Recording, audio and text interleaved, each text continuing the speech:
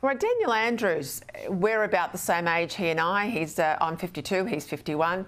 If I was to finish up work tomorrow and was eligible for a pension, I can't get it till I'm 67.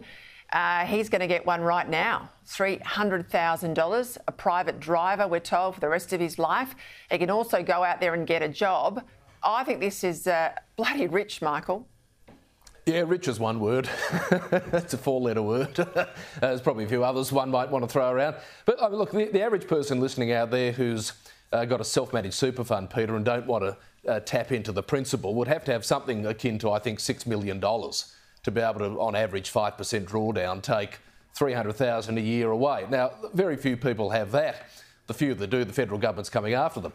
But this is another example, I think, of the haves and the have-nots as divided in the public arena. Now, Daniel Andrews is doing nothing extraordinary or individualistic here. These are the rules.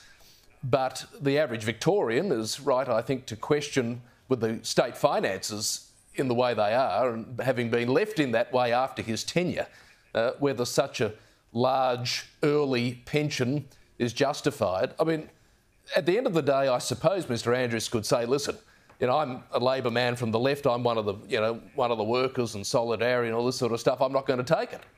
But I don't think he will. I don't think he will either. One thing he has done is flushed out Premier Palaszczuk, Caroline. She's come out and said, I'm absolutely committed to staying in the top job. Well, Andrews was saying that for months and months and months. He's gone. I think it's March next year, or it might even be May. She will then take over from Beattie as the longest-serving Labor Premier of Queensland. I reckon when she beats Beattie, apparently they don't like each other, when she beats Beattie, she'll do an Andrews.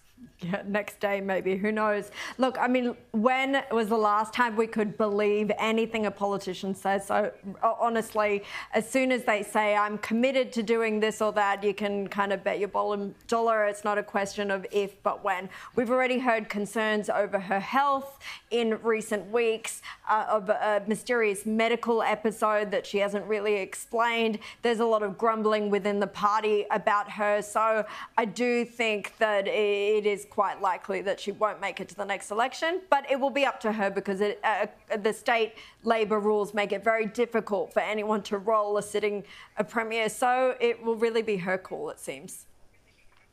We will watch it closely. Carolyn and Michael, thank you both for your time.